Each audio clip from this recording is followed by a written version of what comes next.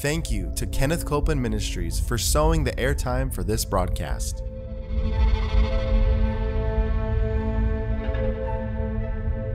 There's enough power in every sick room and in every hospital room to raise up that sick one. That may be describing you. Yes. You may be in a sick room. Yep. You may be in a hospital room. And I want to remind you, power is present. That power is there to do a work. Believe in what's present, not trying to get something, but notice that He's already made it yours. It's present right where you're at. Say, I receive that power. I receive that power. I receive it right now. I receive it right now. From the top of my head. From the top of my head. To the soles of my feet. The soles of my feet.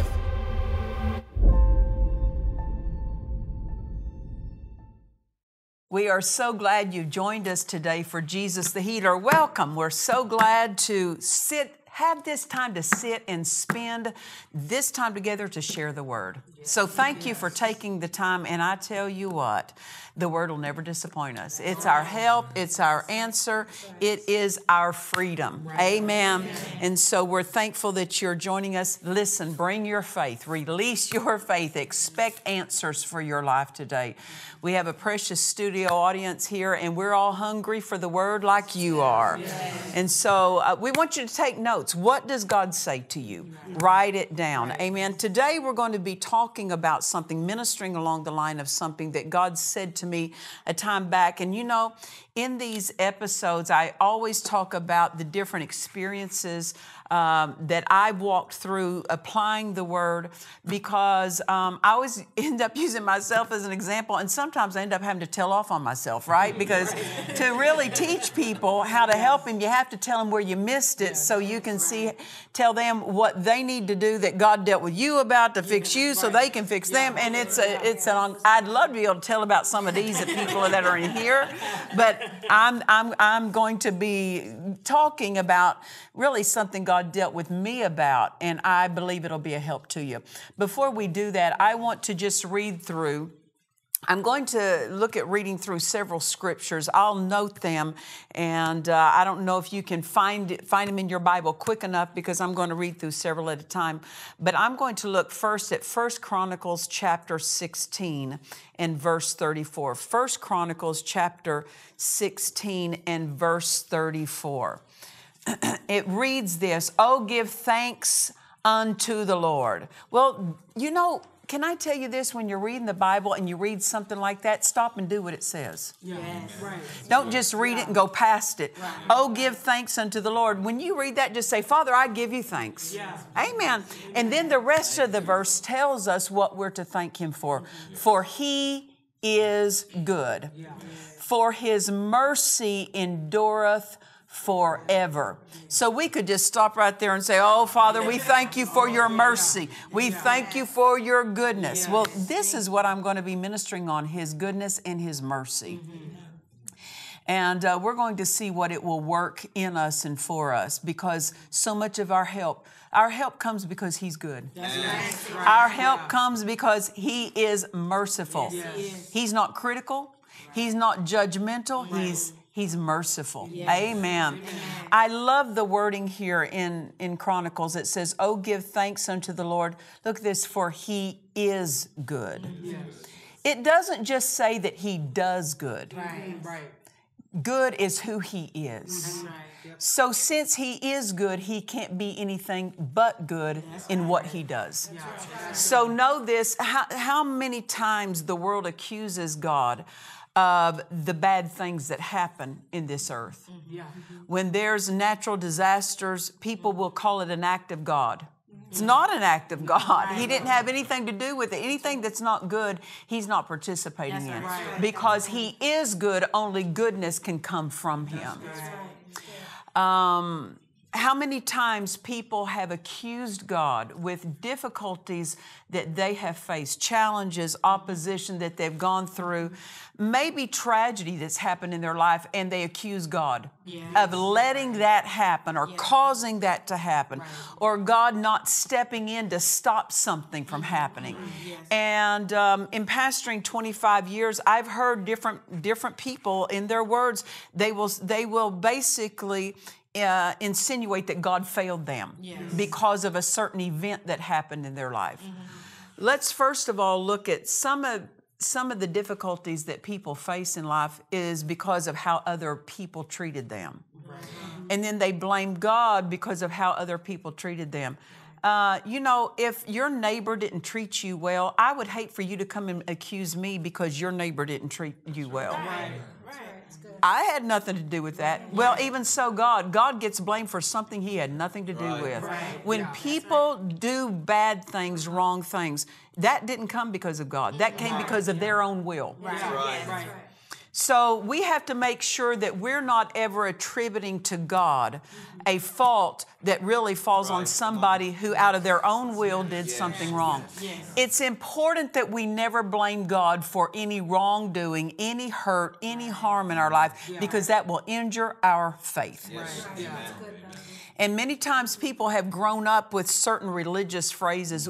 Well, whatever will be, will be. Well, that's not scriptural, Or God permitted that. God allowed that. God sent that. Well, you're going to have to find out if you're laying something on God, is it in line with the Word, or is it just in keeping with a religious phrase you grew up hearing? We have to not be mindless about these things because many times people suffer disappointment and they'll connect God to it. And it will hinder their faith. And so many times we need to tweak our thinking, don't we? About these things that happen to us. Jesus said,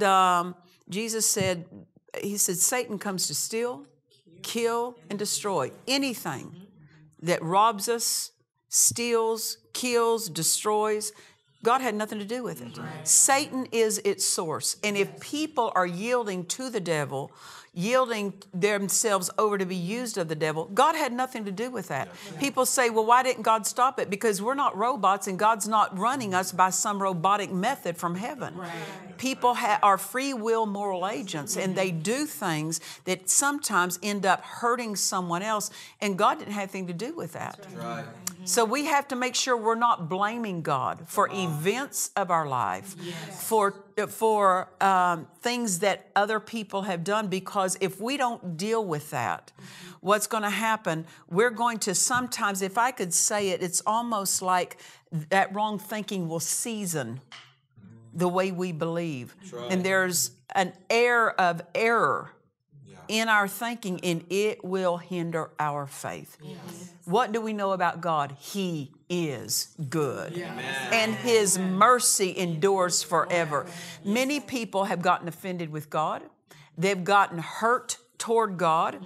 They have carried a wrong way of thinking, and because of that, their faith is injured. Their faith is weakened. We have to make sure we're addressing any wrong thinking that we're applying to God when He had nothing to do with certain things that may have happened in our lives. We know this: if it's not good, it didn't come from God. Amen. And we need to lay the blame where it goes, and that is on the devil. We wrestle not against flesh and blood, but against principalities, powers, rulers of the darkness of this world, spiritual wickedness in high places.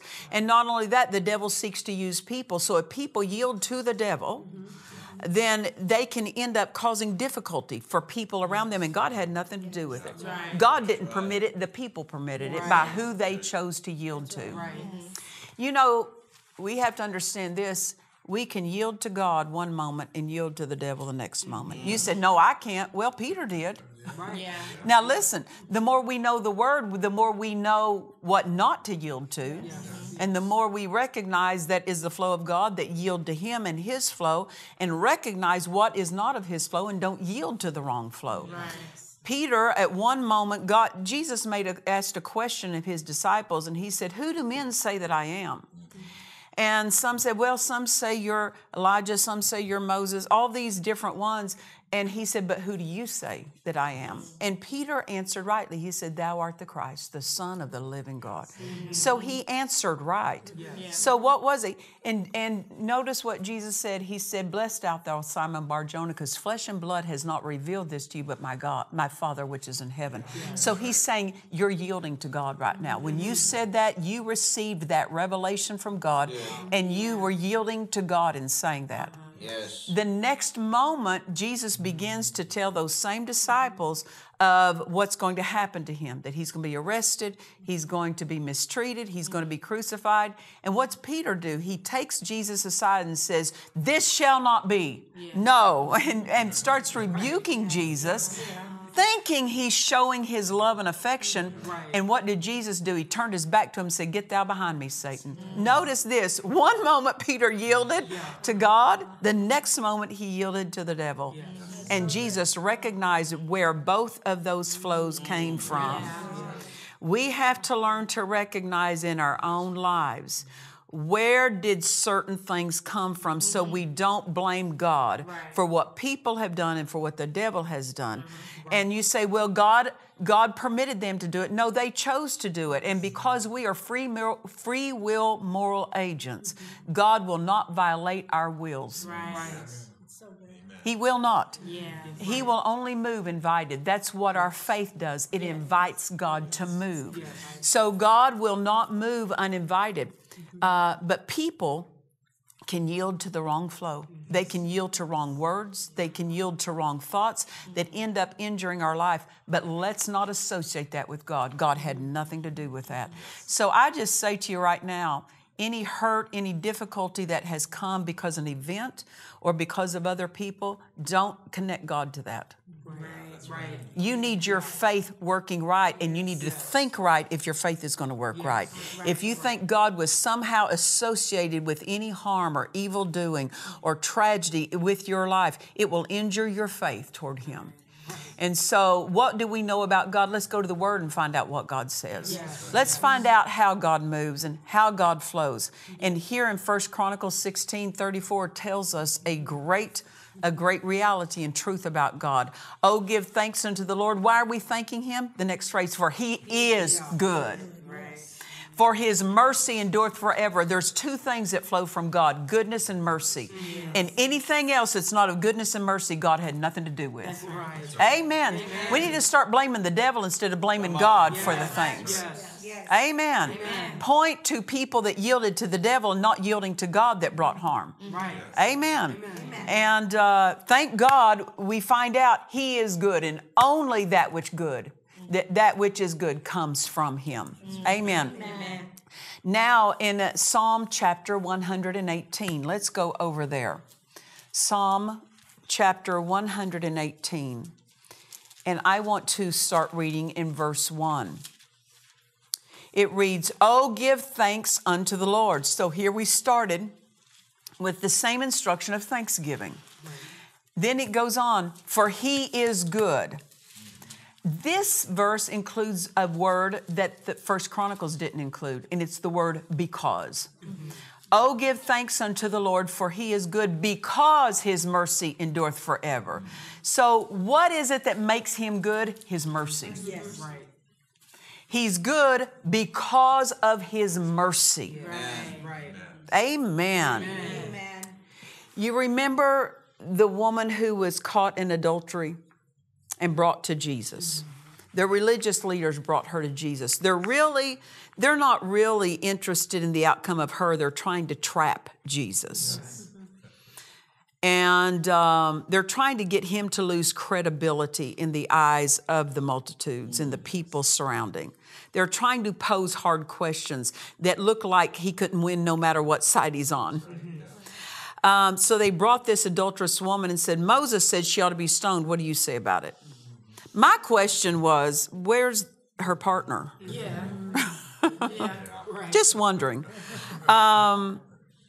They just brought one guilty party. And notice they said, "What do you say about this?" And you know what He did? He went silent on them. They're critical, judgmental, loving to watch somebody, if I could say this, just seeing what's going to happen on this one. They're standing back to watch somebody's downfall. And He met their criticism. He met their judgmental attitude with silence. He didn't say anything. I believe what's He doing? He's listening. He's listening to the Holy Ghost. Listen, We need the gift of we need the Holy Ghost. What a gift it is to us to have the greater one on the inside of us, that when we don't know what's the proper answer, don't just say anything. Go quiet and listen. Right. Jesus went quiet. No doubt he's listening. The Bible said he stooped down and he just wrote in the dirt. At a time of looks like a woman's judgment of life or death. This is a critical thing, because they have command of Old Testament just to go ahead and stone her, but they want to find out, what does Jesus say about it? Can I say it to you this way? What does mercy say about it? Because he is merciful. So Jesus just writes in the dirt. He just starts writing. I've heard different things that what people said that he was writing in the dirt. I'm not really going to go there because I haven't studied that enough to know, but I know this, he took time. Right. He took time to hear. Don't be so quick to criticize. You don't know what has happened to people in their lives. Dad Hagin, who is our spiritual father for decades, he said, don't be so quick to be critical of people until you've walked a mile in their shoes. You don't know what people have gone through. And he said, and you find out, you might think they're not doing very good at the steps they're making, but you might have even done worse if you were in their place. Right. So we need to learn to be merciful. Now, don't misunderstand me. Mercy doesn't mean permissive towards wrongdoing. Right. Get that straight. Just being permissive towards wrongdoing. Because when Jesus responded, he had written in the dirt, and one by one, starting with the oldest, they walked away from that crowd that brought her, that woman caught in adultery. They were there to see what's going to happen to her, and one by one they walked off until nobody else was standing there. And Jesus turned to the woman, he said, "Woman, where are your accusers?" And she said, "There's none here, they've left." And he said, "Neither do I condemn you." Notice this. Did she do wrong? Yes. He corrected her. Go and sin no more. So he was not winking at sin. He was telling her how to not go back to that lifestyle. Don't go sin anymore. Meaning this, you can't just on purpose keep sinning. Yes, his mercy will meet us, but we can't presume upon the mercies of God and just live any way we want. He didn't tell her, he didn't just say, "Neither do I condemn you. God bless you." No, he gave her something to come up to. He gave her a command. He expected her, go and sin no more. Don't keep doing this. I've given you mercy, but don't keep doing this. Amen. Well, just because he gives us mercy, it's not him being permissive toward us to keep doing the wrong thing. When we repent, you know the word repent means to make a change. Yes. We change. So when he forgives us, it's not so we can keep doing wrong and be mindless about it. That's right. It's so that we have space to make a change. Amen. That's of his goodness. That is of his mercy. When he gives us space to repent, when he gives us space to make a change, just because nothing judgmental happened the first time, don't think that we don't need to make a change. I mean, in his goodness, he shows us what needs to change in our lives. And that is him being good to us. Amen. You know what the word says? Whom the Lord loves, he corrects. Why? Correction is a flow of his love, not a flow of judgment. It's a flow of love. Whom the Lord loves, he corrects. Why? He shows you what to do so that you don't keep doing the wrong thing that keeps injuring your life. Listen, it's not what we're doing right that hurts our lives. It's what we're doing wrong. And in his love and his goodness and his mercy to us, he will show us and deal with us about where we're missing it. Why? Because He doesn't want us to keep injuring our lives by keep doing wrong. Yes. Right. So it's His goodness that points to what we need to correct. He's not pointing that out in criticism. He's pointing it out in mercy and in His goodness so that you don't keep tripping over something. You know, if you had a person who was blind, they had no sight, and there was something in their path that they keep tripping over, wouldn't it be of your goodness to say, hey, there's a board there. If you will step over that, you won't keep tripping. Well, see, that's good for you to let somebody know that. You're not pointing to their blindness, you're pointing to them not tripping again. Right. Well, even so, God shows us what's tripping us up. Now, have you ever noticed this? God is bringing us into the fullness of the stature of Christ. Meaning this, Jesus is our goal. That God is endeavoring to bring us up to the place, because Jesus was our example of how someone who's right with God and filled with the Holy Ghost can live. Jesus' life was an example of that. So Jesus is our example of what our life can look like if we will live in line with the Word, be a doer of the Word, and follow the Word and the Holy Spirit. Live full of the Holy Spirit. So Jesus is our example of what our life is to look like. And let me tell you what, don't say, well, I'm not Jesus, I could never reach it. You have the same thing He has, the Word and the Spirit. That's what He had. We have the Word and the Spirit. And the Holy Spirit is our divine tutor. He is our divine teacher, our helper, our guide, and He will guide us out of the things that bring injury to our life to bring us into things that bring blessing into our life. So the Holy Spirit will deal with us. Quit doing this. Set this aside. Don't do this anymore. It's not because He's trying to push us down and point to faults and failures. He's trying to put us in the path that we have nothing but good that meets us instead of difficulties because we're making wrong choices. Because God loves us and He is ever bringing us into the fullness of the stature of Christ to where our life looks like His. He's going to always be dealing with us. For the rest of your life, He's going to deal with you about something to change, about something to correct.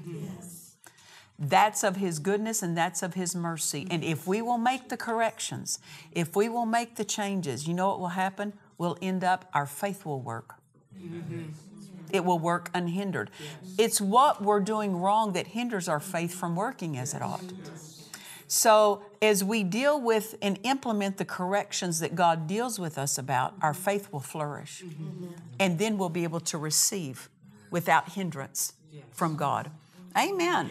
Listen, when you need to receive a miracle, you need to receive a healing, we need to find out what is there that's in my way that's tripping me up. Sometimes what's tripping up some people is they're blaming God. That's tripping up some people. They're blaming God for not being good to them. They're blaming God for the difficult things that have happened in their past. When the source of any difficulty, of any harm, of any tragedy came from Satan. And they're accusing God of Satan's actions. And that'll hurt your faith. And we have to know this, God is good. And He's only ever good. And anytime God corrects us, because God will correct us, but He doesn't correct with tragedy. He doesn't correct by stealing, killing, destroying. He doesn't correct with difficult things. He corrects by His Word. The Holy Spirit will deal with us in words. He'll speak to us. Deal with that. Implement this in your life. Remove that from your life. God corrects through His Word. He doesn't correct through tragedy. He's not correcting you by making you sick.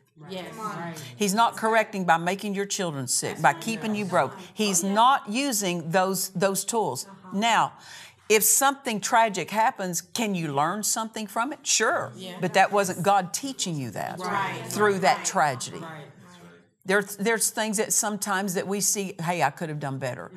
But God's not associated with anything that steals, kills, or destroys. Jesus said, Satan comes to steal, kill, and destroy, but I've come that you might have life and have it more abundantly. Amen. So we have to learn to recognize, what am I accusing God of? Sometimes it's even in the back of your mind. Can I say it that way?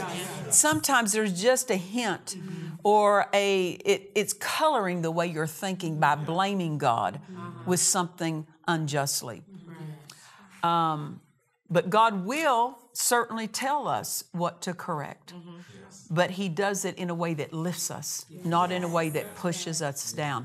For the rest of our lives, God is going to be dealing with us about something to correct. Never get tired of the correction that comes from God, because it's always to bring us into more, so that we can advance spiritually, so that we can grow up spiritually as we make those changes. And to a hungry man, every bitter thing tastes good. And I know this, when you're hungry for God, even if He points to you something that, if I could say this almost, that stung. When He pointed at that, I know that's something I've been holding to. I need to deal with that. You're grateful that He pointed to that when you're hungry. We don't want to hide something that we know isn't right in our lives. We don't want to hide, because listen, you can't hide it from God, but some people kind of protect that. And if the pastor preaches on a sermon that deals with that, and they'll get offended because they're hiding that, you know? That's so good. No, it's God's goodness that will help us to see what needs to be corrected, because He wants us to receive all that He's provided for us. God is good, and He can't be anything but good. And nothing but goodness can flow from Him, because when you're good, bad has no flow out of goodness. Amen. And so if I could say this, we need to begin, no matter what happens, no matter what circumstances that the enemy may launch against us, say, God, I know this, you're good. And in your goodness is my help. That's right. Amen. Remember these two passages of Scripture we looked at in 1 Chronicles 16, Psalms chapter 118. What were the first phrases? Oh, give thanks unto the Lord. What are we to thank Him for? God, you're good. God, you're merciful. Thank you for your goodness. Thank you for your mercy. Even when my life may be facing something difficult, if I'll be thankful and praise Him for His goodness, goodness will get the upper hand. If I'll praise Him for His mercy in the face of difficult circumstances, mercy will get the upper hand over opposing circumstances and will overcome them. Amen. Your victory begins with thanking God for His goodness and His mercy. So out of your own mouth, thank Him for His goodness and His mercy. Amen. Well, you don't want to miss upcoming episodes. We're going to keep teaching this direction. And until next time, remember this: Jesus is the healer. God bless you. To watch or listen to today's message and other messages by Nancy Dufresne, visit DufresneMinistries.org. In Nancy Dufresne's classic book, The Greatness of God's Power, she teaches how God wants us to know His power that is in our direction. It belongs to us. We cannot live the life God authored for us without His power. Order this book now at DufresneMinistries.org. If you need prayer, please call our prayer line. We have trained ministers on staff who are ready to agree with you for your miracle. We trust you've enjoyed this message. Visit us at DufresneMinistries.org to learn of our upcoming meetings, share your testimony, submit a prayer request, or visit our online store. Thank you to the friends and partners of Dufresne Ministries for making this production possible.